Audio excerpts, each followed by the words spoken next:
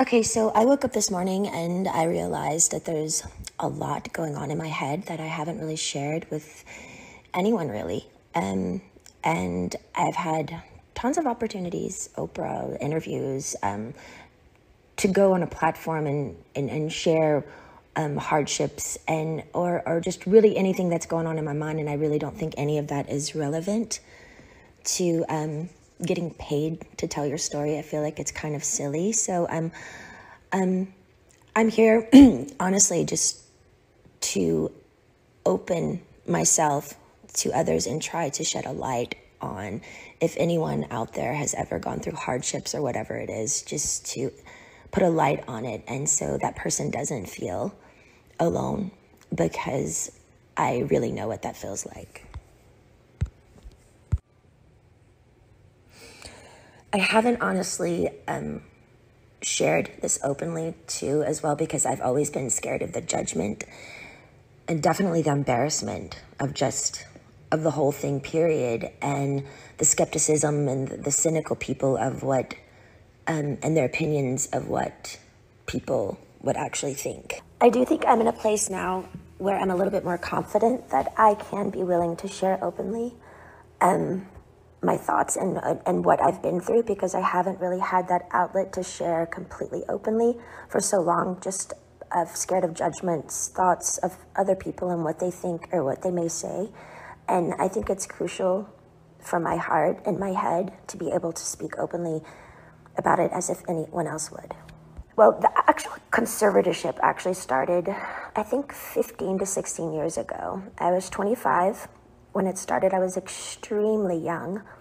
I remember a lot of my friends texting me and calling me, and we were extremely close, and they wanted to see me, but by what had happened, I honestly still to this day don't know what really I did, but the punishment of my father, I wasn't able to, see anyone or like anything. And you have to imagine none of it made sense to me. I literally spoke in a British accent to a doctor to prescribe my medication, and 3 days later, there was a swap team in my home, 3 helicopters, and I remember my mom's best friend and my 2 girlfriends. We had a sleepover the night before.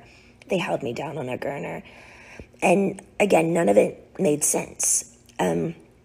Literally, the extent of my madness was playing chess with, when it was playing chase with paparazzi, which is still to this day one of the most fun things I ever did about being famous. So I don't know what was so harmful about that. But I remember my mom was sitting on the couch and she said, "We've heard people are coming here today to talk to you. We should probably go, to a hotel or something." And I never really understood what she meant. I didn't believe her. Like, is a lawyer coming here? Who is coming here? Then 4 hours later, there were over 200 paparazzi outside my house videotaping me through a window of an ambulance holding me down on a gurner. I know now it was all premeditated. A woman introduced the idea to my dad, and my mom actually helped him follow through and made it all happen. It was all basically set up. There was no drugs in my system, no alcohol, nothing. It was pure abuse. And I haven't even really shared even half of it. I think the main thing I do remember when it started was my dad's control. He loved to control everything I did. I remember the first day he said, "I'm Britney Spears and I'm calling the shots." And I'm like, alrighty then. My brother was a football player. My dad was really, really hard on him when he was younger, really abusive. And I think when my mom gave him the idea for the conservatorship and his friend, I think he just really regrouped it and made such a really, really overhauling big deal out of it. And it was just really too much. I remember him always being in the office, and my girlfriend was his assistant, and they would just stay in there all day with the door shut, and I was never ever able to leave or go anywhere. My first job after the 2 weeks of being hospitalized and completely traumatized out of my mind, I did a TV show called How I Met Your Mother, and then I started working on an album called Circus. and started working away right away. All I do remember is I had to do what I was told. I was told I was fat every day. I had to go to the gym. I had to just, and I never remember feeling so demoralized, and just, they made me feel like nothing. And I went along with it because I was scared. I was scared and fearful. I didn't even really do anything. And I had like a swap team and how, like, none of it made sense to me. So since that day, I did probably 4.5 tours. I did an album circus, Femme Fatale, Britney Jean, and Glory. And then I started doing a Vegas show in Las Vegas. And I did that for 4.5 years. I do remember working, and I got to a point where, you know, because my pride in my 30s, I have to live under my father's rules. And, you know, the dancers are playing and drinking and having fun at nights in Vegas, and I couldn't do anything. And I remember just being like, my performances, I know, were horrible. Like, I even wore wigs, and all the dancers were doing all these nice, sexy head flip turns, and I had conditioner treatment in my hair and like these little caps over my head, and just during a whole show getting conditioner treatments just with wigs on, because I was just like a robot. Honestly, I didn't give a fuck anymore, because I couldn't go where I wanted to go. I couldn't have the nannies that I wanted to have. I couldn't have cash. And it was just demoralizing. So I was kind of like in this conspiracy thing of people claiming and like treating me like a superstar, but yet they treated me like nothing. Well, for some reason, I started to get a spark back. I remember recording Glory, and for some reason, I think producing and making music, and I went to this little Spanish house, and I got the fire back in my eyes for some reason, and it was at the end of recording Glory, and my son named it, and things started kind of taking a turn, because I started getting more confidence just for myself. And I think with confidence, people kind of like, oh, wait, what's going on now? Like, she's speaking up a little bit more, but it might not be particularly a good thing if I'd been quiet for 15 years. I think with confidence comes enlightenment, which makes you think better. And that's the last thing they wanted me to do, is to actually be better, because then who would be in control then? But it was really tricky, because I had to just play this role that everything was okay all the time, and I had to go along with it because I knew they could hurt me. So I'm sitting here, like, my friends all drinking alcohol and having fun in these parties, and had no cash. I literally felt like a nun. My girlfriends from home came to visit me in a spa, and I couldn't even walk into the spa, and they had their feet doing pedicures in the water, and the 3 ices of bottles of champagnes before my show just sitting there. And I wasn't even acknowledged by them, my own hometown friends, when they would come to Vegas. And it was just, it was demoralizing, I will say. You also have to understand, it's like, 15 years of touring and doing shows, and I'm 30 years old under my dad's rules. And all of this is going on, and my mom's witnessing this, and my brother is witnessing, and my friends are witnessing it, and they all go along with it. And I'm like, how am I the one working here and doing all this, but I don't get the side things that, the good stuff, I want to be able to play. I want to be able to have fun. Like, none of it made sense to me. Well, the last show in Vegas ended 2017. I went on tour, which of tour I was forced to do, but I was supposed to do a new show. So the new show came along.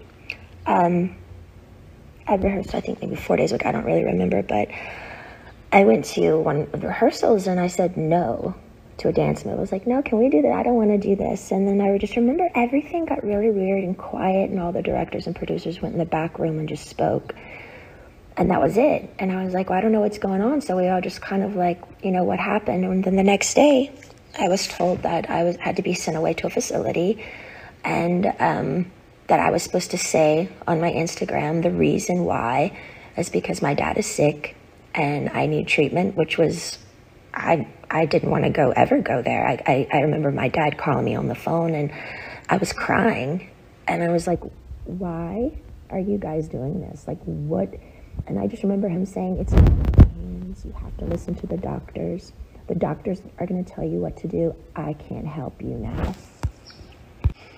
And I remember his last words were, now, you don't have to go, but if you don't go, we're going to go to court, and there'll be a big trial, and you're going to lose. I have way more people on my side than you. You don't even have a lawyer, so don't even think about it. So I did it. I went to the place. I was scared out of my mind. And none of it, again, made any sense of what they were doing to me. And again, I haven't wanted to share this because it's unbelievably offensive, sad, abusive. And honestly, would anybody believe me? I remember the main thing of when I was in that place, that my heart felt like it was frozen, like it was stuck inside, and I wanted to scream and I wanted to get out. And I think by a needle and thread, it was the breathing peacefully inward that I missed the most. I felt like I was in a state of shock, almost like when an old person feels helpless and they're literally going through some sort of shock treatment and they can't relax their body because they don't have the answers of why they can't have their own keys to their car and put it in the ignition and walk outside, and their own security guards at every door saying they can't go. Sitting down, drawing 6 galls of blood every week. Weak as hell.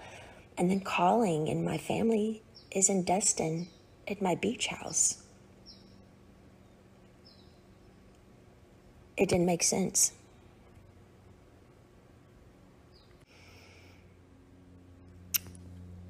The main thing, I to this day, I kind of stopped believing in God at that time because I didn't know how they could have 40 people leave my house a day and me work from 8 to 6 at night. Be seen changed every time I changed in the shower. No privacy, no door, nothing. How did they get away with it? And what the fuck did I do to deserve that? I couldn't even smoke cigarettes. People on death row can smoke cigarettes. I missed my AA meetings. Although I was kind of forced to go to AA, and I'm not even an alcoholic, I actually enjoyed it because I thought the people were brilliant. They shared their stories just to share their story, and in a circle of women and men who just are trying to be better people and trying to touch other people. I missed my AA meetings. I couldn't go in. I couldn't have the keys to my car, no cash, no cigarettes, no door for privacy. It changed me, watched me change naked every day. I did work 7 days a week. No weekends were off. They monitored what I ate. From 8 to 6, I work. Sometimes at 9 o'clock, I'd be able to watch a movie. Finally, the owner of the whole facility that I was always texting to try to be able to go somewhere, just get out of the house, that place somehow, he had to let me go because the Free Britney campaign came out.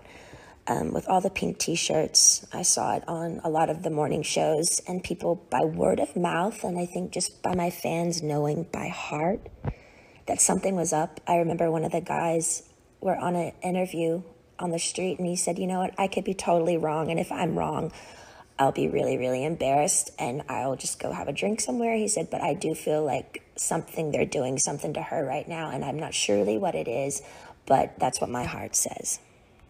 But the whole thing that made it really confusing for me is these people are on the street fighting for me, but my sister and my mother aren't doing anything. To me, it was like they secretly, honestly liked me being the bad one, like I was messed up, and they kind of just liked it that way. Otherwise, why weren't they outside my doorstep saying, baby girl, get in the car, let's go? I think that's the main thing that hurt me. I couldn't process how my family went along with it for so long. And I mean, almost half a year, you know? And their only response was, we didn't know. I'm like, I'm on the phone telling you right now, I'm here, please. Eventually, by the grace of God and praying on my knees, I left the place. But I was still scared. I was really, really scared. And from then on, I had support. I needed a lot of support. And I found two really, really great people that would come to my house weekly and just help me with my mind, because I didn't understand all the therapy that I had to do there. But why have therapy when it's forced and in like a militant, almost prison-like way that like is where you're not even all there? None of it made sense. Well, I think my strength grew because I didn't reach out to my dad anymore.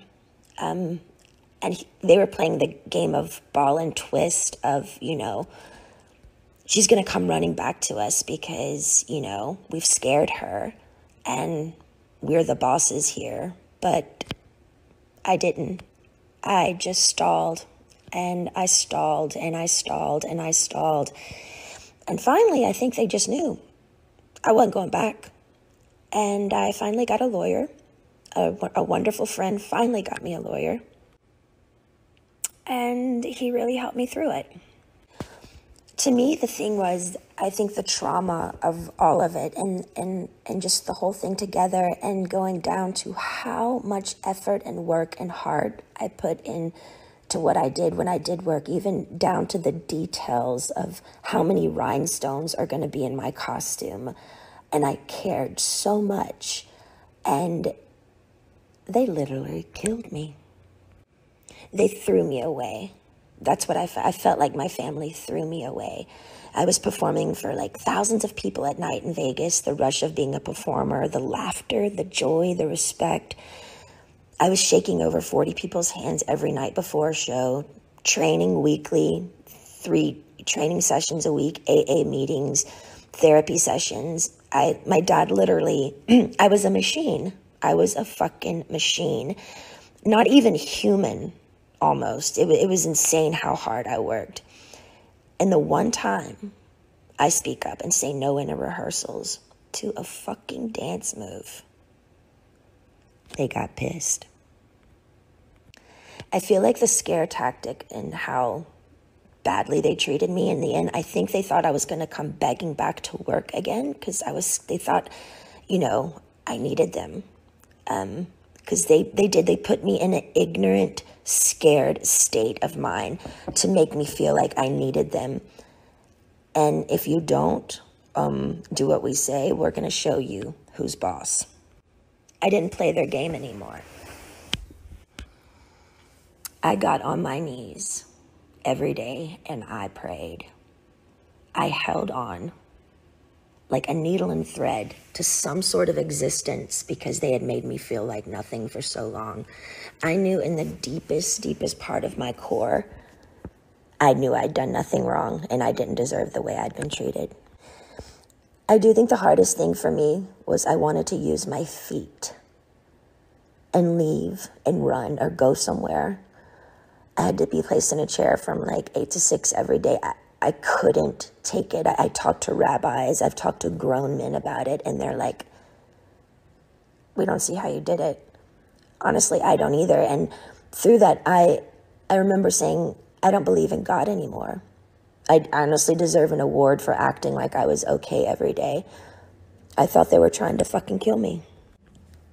I remember one time I was backstage and I needed my inhaler.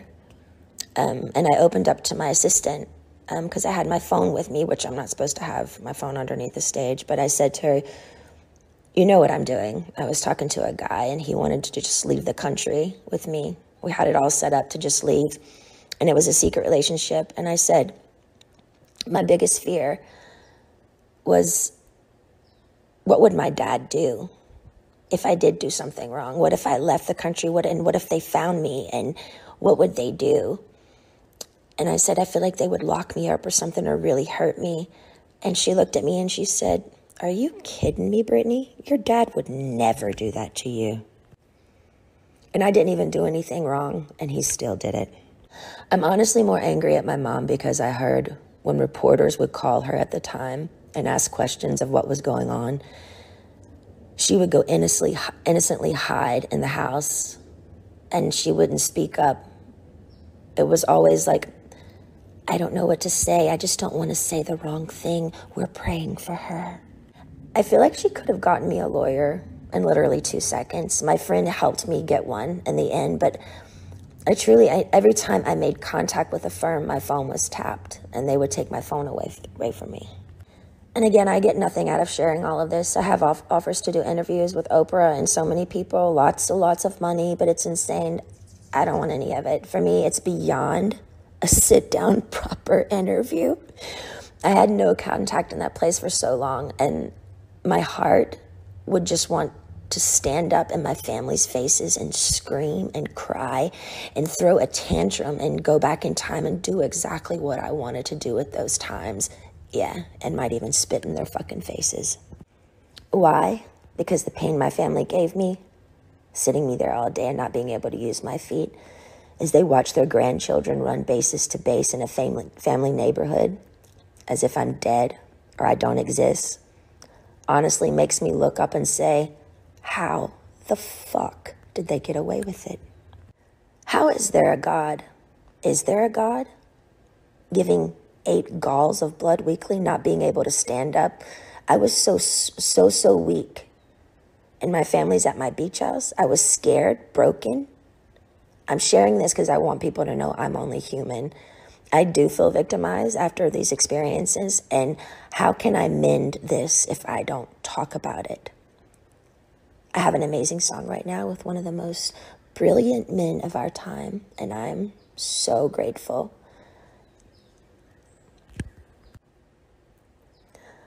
But if you're a weird